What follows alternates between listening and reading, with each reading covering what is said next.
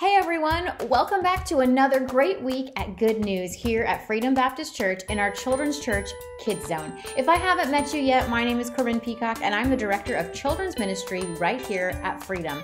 This is a great week for you to be here and I'm excited that you make it. We are here in Good News, week 6 of our 8-week series. Before we get started, if you'll do me a favor, and if you need to go to the bathroom, get a quick drink, maybe you have one of your favorite toys or something that might be tempting to be distracting a little too close to you. Go ahead and take care of all of those things because right now is the perfect time.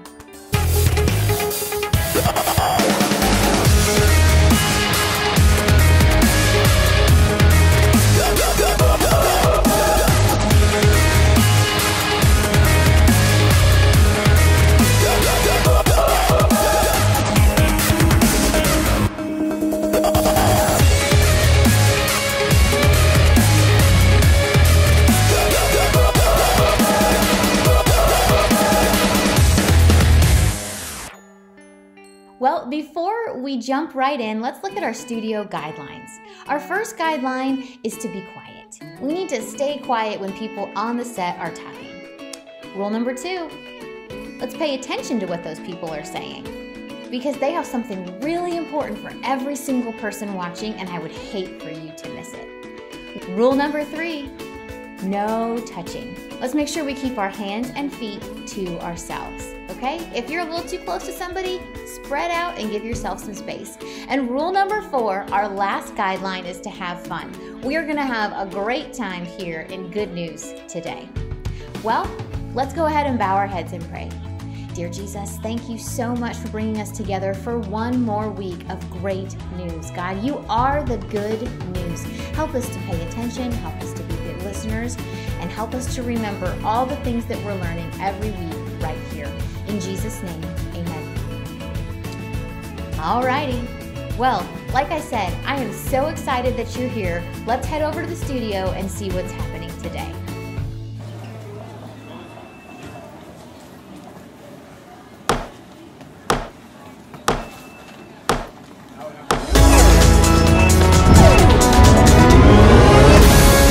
Good morning! I'm Tim Hunter, lead anchor. And I'm Trudy Grapevine. Today is a special broadcast because today we're getting the news from you. That's right. If you think you have a news story worth reporting, we're putting the number on your screen now. Feel free to call in. Oh, that sounds like our first call. Boy, that was quick. Hello, you're on the air. Hi, I'm a huge fan of your show.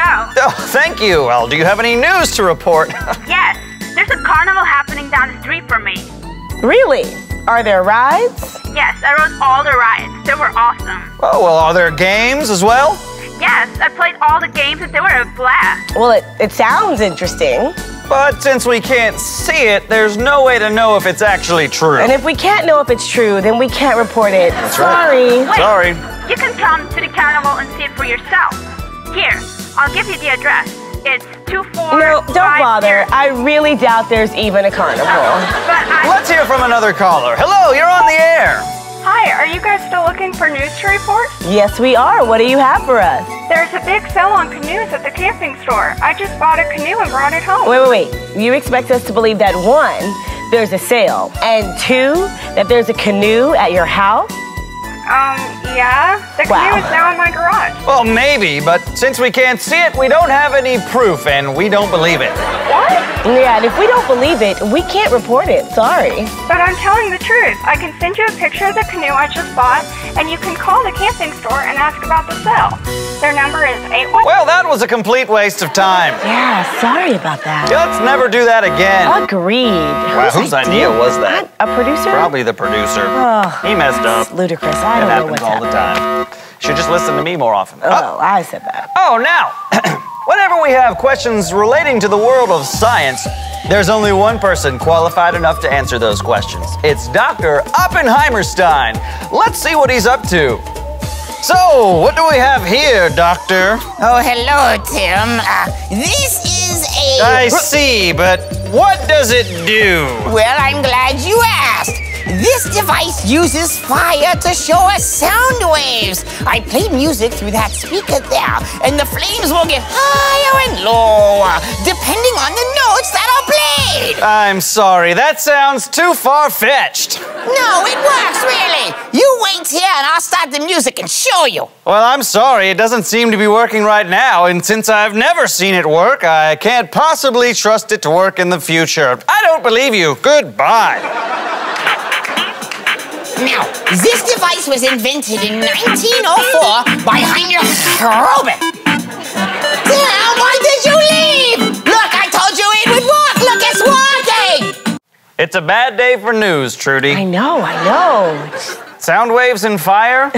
Ridiculous. I don't know what that was about. I have no idea. What was that? Is this the news That still? was crazy. I don't even think it's still the news. It doesn't even count as just the news. I don't Unbelievable. understand, you know. Horrible day for news. Oh, hold on. We're going to take a brief commercial break. But when we get back, we are going to see the incredible balancing skills of Bonnie, the balancing baronet. How about that? Or will we? I doubt it.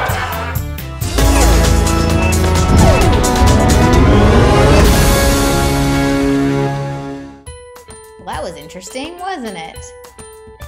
I wonder what's going to happen next. Let's go ahead and stand up and we'll sing our song.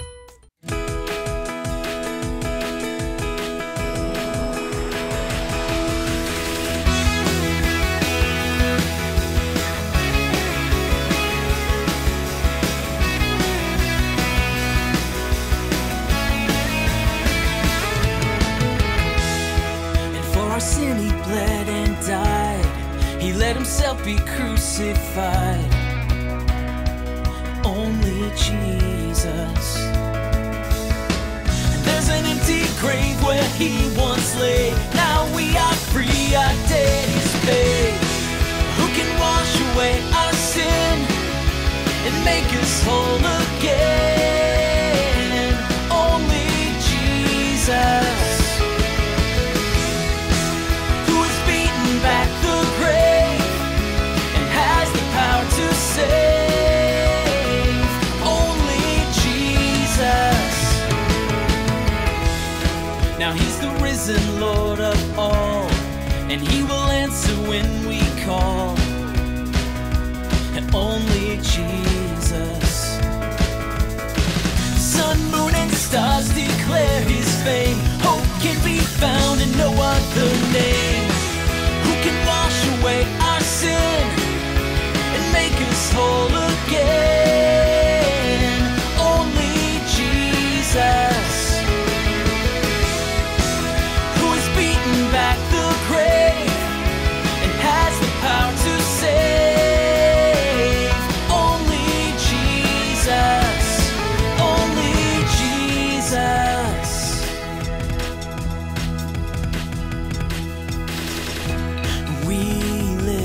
Our hands up to the one who gave his life. We lift our hands up to the one who sacrificed. Who can wash away our sin and make us whole again?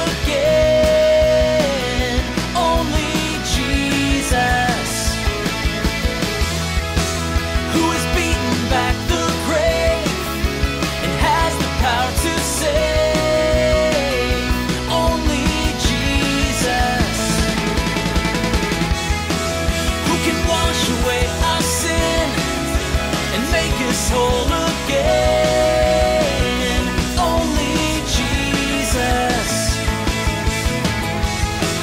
who has beaten back the grave and has the power to save. Only Jesus, only Jesus.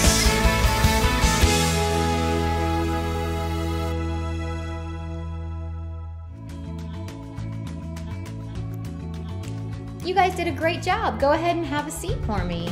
And then we're gonna head back to the studio and see if that plate spinner can keep track of all those plates.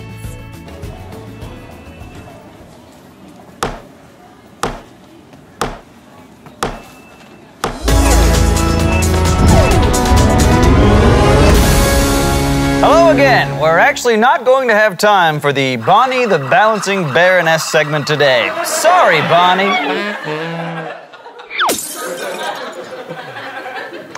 Instead, we'd like to show you a special report from the Bible. Enjoy. Doubt. Doubt is something that everyone on the earth experiences. Doubt comes when we don't understand something or when we don't have enough information.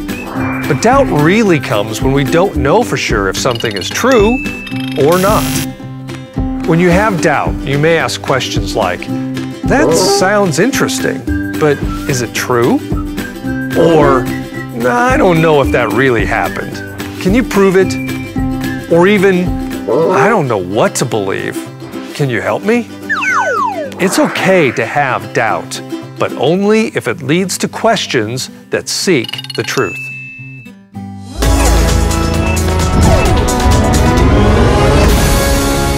Hello, and welcome to my ongoing report focusing on the weeks after the death and resurrection of Jesus.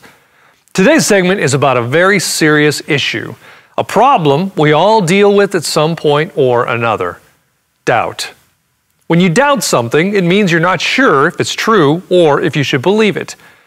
Everyone experiences doubt at some point in life, even people back in the days when Jesus lived.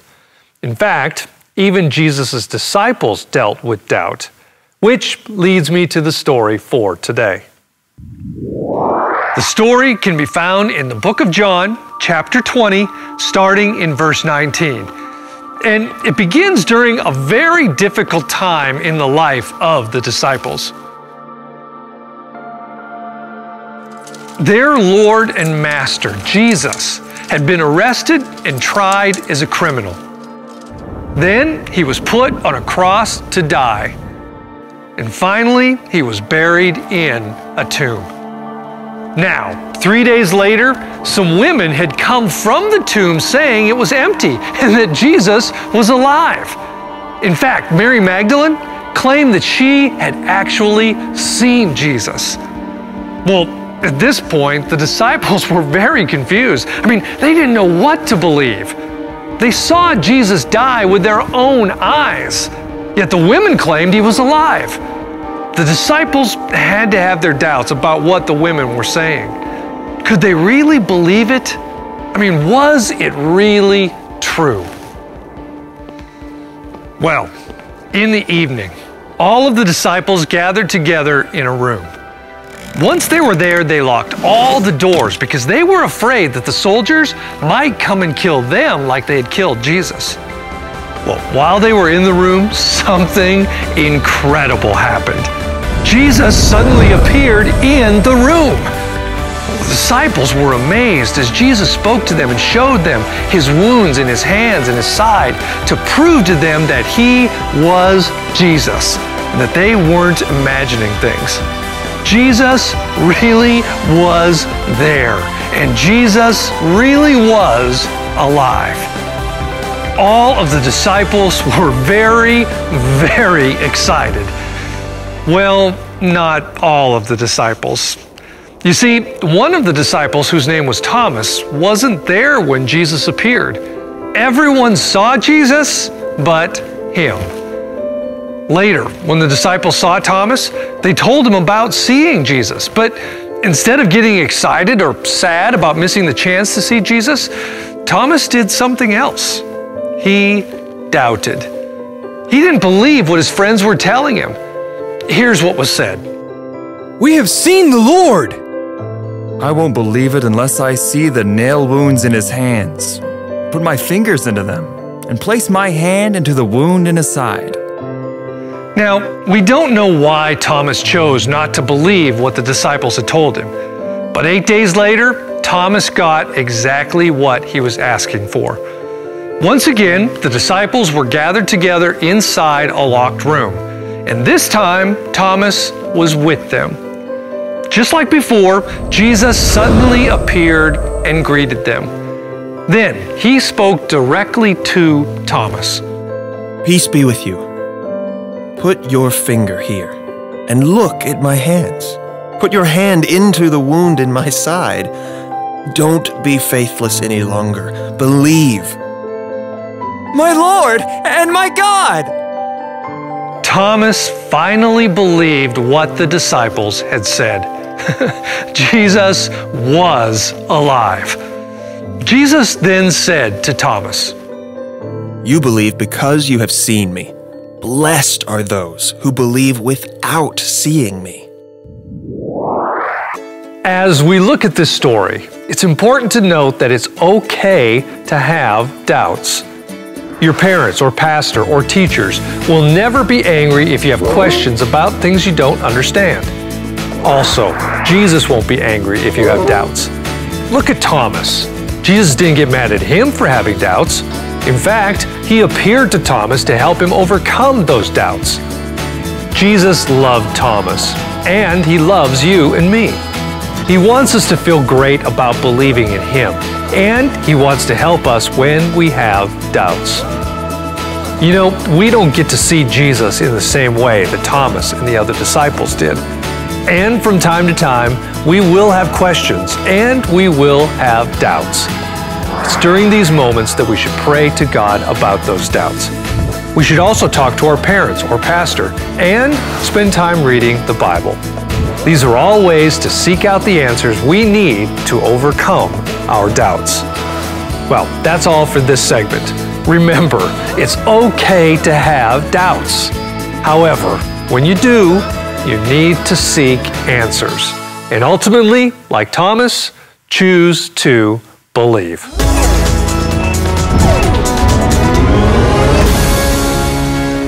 Well, I see that everyone has doubts, but when we have doubts, we should seek out the answers instead of just staying doubtful. That's right. Wow, we apologize to our earlier callers that we hung up on. After today's show, we'll check on that carnival. And we'll check on that sale at the camping store. And I'll also see if Dr. Oppenheimerstein is willing to show me that Rubens tube thing. Oh, yeah. And in the future, we'll try to do a better job of handling our doubts. And now, let's check in with Fernando, the weather puppet. Fernando, what's the forecast for today? It was supposed to be nice today, but now it's very, very cold.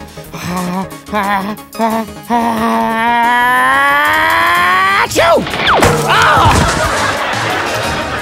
Thanks, Fernando. And thank you for watching. Please stay tuned after the credits for some late-breaking news. Wow.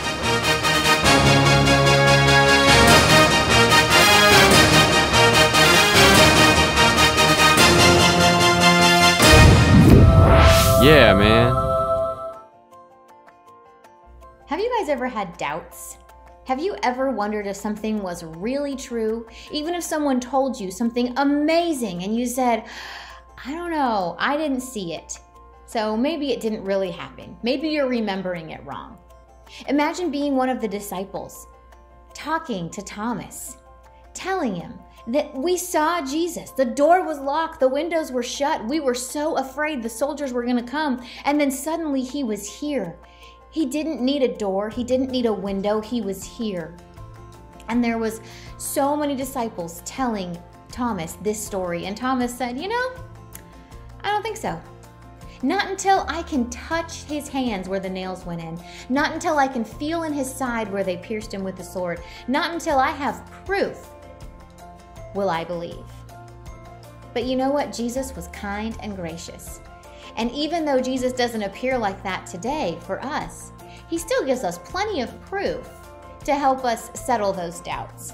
It's okay to have doubts and have questions. We shouldn't just believe everything blindly. If I told you that the sky was orange and raining gumballs, you'd probably have some doubts. You'd want to see it for yourself.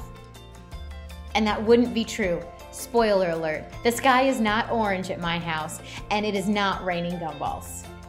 But if I tell you that Jesus died on the cross and rose again so that we can go to heaven, that is true. That happened. Let's go ahead and have it stand up and we'll sing our second song.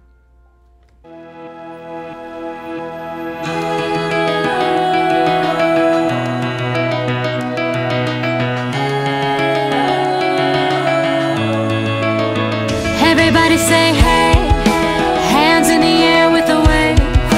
Lifted to the one who can save, to the Son who is done with the grave. Hosanna to his name.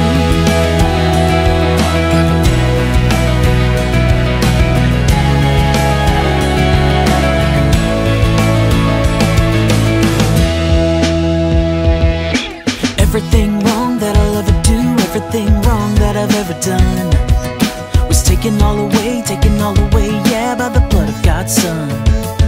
I said everything wrong that I'll ever do, everything wrong that I've ever done, it was taken all away, yeah, by the price he paid.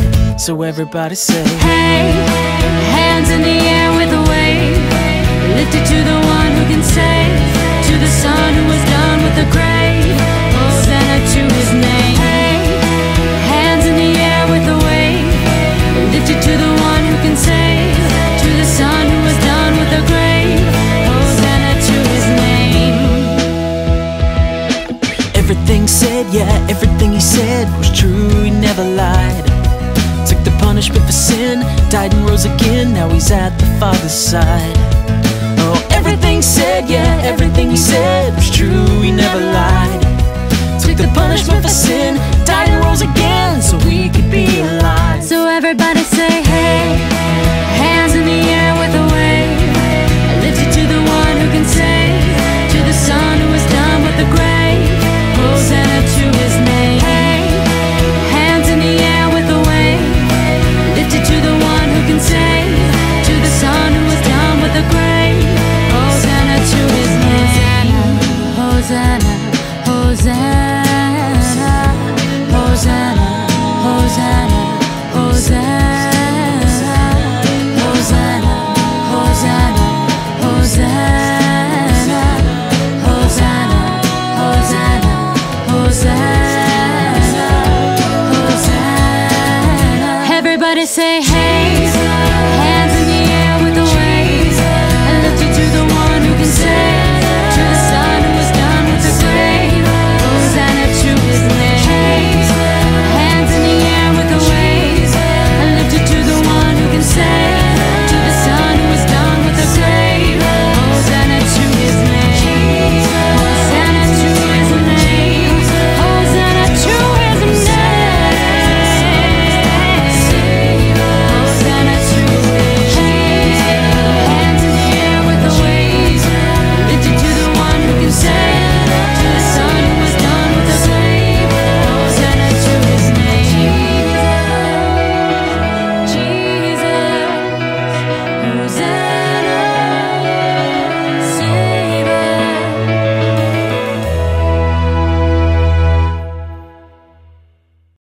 I really think that one's my favorite. I really like that one. I kind of sing it throughout the week. Do any of you guys sing these songs? Do you find yourself humming them? They're kind of catchy. Well, let's look at our main point for today. Good morning. You're watching Good News with your anchors Tim Hunter and Trudy Grapevine. And Rick Rexworth on sports. Will Wheelwright, traffic. Dr. Oppenheimerstein on science.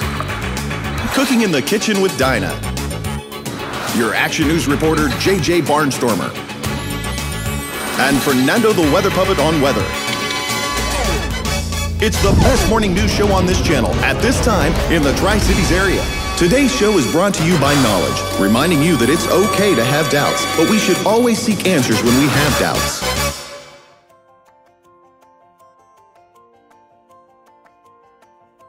So our main point says, I will seek answers when I have doubts. So instead of just saying, there's no way, that's impossible, it can't happen, we can look for the answers.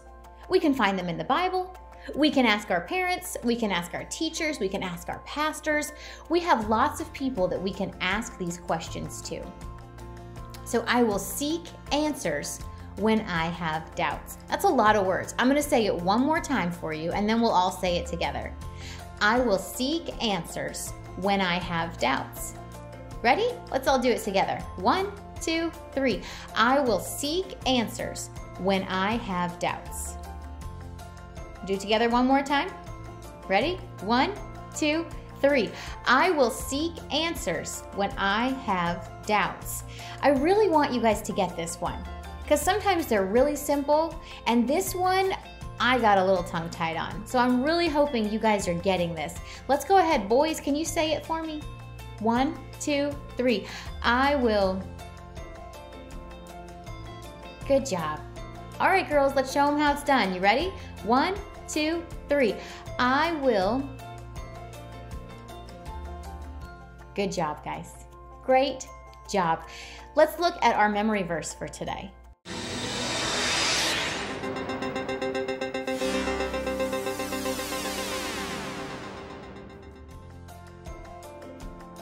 So this series, we have a news van race to report the news. And it is one of the silliest races that I have ever seen. Let's see who's racing today. What's this? Respected reporter and news anchor Tim Hunter's on the scene with some late-breaking news. We need a news van, quick! It's time for Tim Hunter's news van race to report the news! Cheer for the news van that you think will get to me first. Green or yellow? Ready, set, go! They're both going down the center. They're trying to get the roundabout first, but both of them are at the roundabout. Oh no, they can barely keep on the street. They're driving through the city park. They're off the map, folks. This is crazy. It's pandemonium, and they're all the way back in the beginning. They come back around. It looks like there's a weather report in the area of some baseball-sized hail. Oh my goodness! It looks like green's gonna take it. What's this? Yellow can fly! It jumps to the lead. Is it gonna be green? Is it gonna be yellow? Is it gonna be green? It's yellow! Yellow wins! And now I can finally report the news. This just in, I'm wonderful. In fact, I'm so wonderful I'd do a dance if I could move my elbows and knees. Thanks for watching Tim Hunter's News Van Race of Newsiness. Goodbye. That softball-sized hail strikes again, but yay, yellow! If you cheered for yellow, pat yourself on the back, give yourself a high five, say, good job, me. You did a great job. Now's the time where we normally collect our offering. So if you would like to give offering, you can still do that. It's right here on the screen. While we're talking about things on the screen, do me a favor. If you can, please make sure that you have liked and followed our Facebook page, as well as if you would make sure you like and subscribe to our YouTube channel. This is where all of the information comes from and where you're gonna find the most recent things about our church and our program, and I don't want you to miss it. Well, we've had a great week right here at week 6 of our good news. We only have 2 more weeks to go. We've seen Jesus come into town like a hero, like a king with a parade. And we've seen him beaten, we've seen him arrested, we've seen him crucified, we have seen him rise again, we have seen him show back up to his disciples. We have seen so many things in this short period of time that I can't wait to see what happens next. I hope you'll join us again. Let's go ahead and pray. Dear Jesus, thank you again for another great week here at Children's Church. Thank you for all that you have for us. Help us to remember to look for answers when we have doubts. In Jesus' name, amen. I hope you guys have a great week, and I look forward to seeing you again soon. Bye. Everyone in the news business knows you have to train to become a good reporter. So answer these questions and test your skills with some reporter training.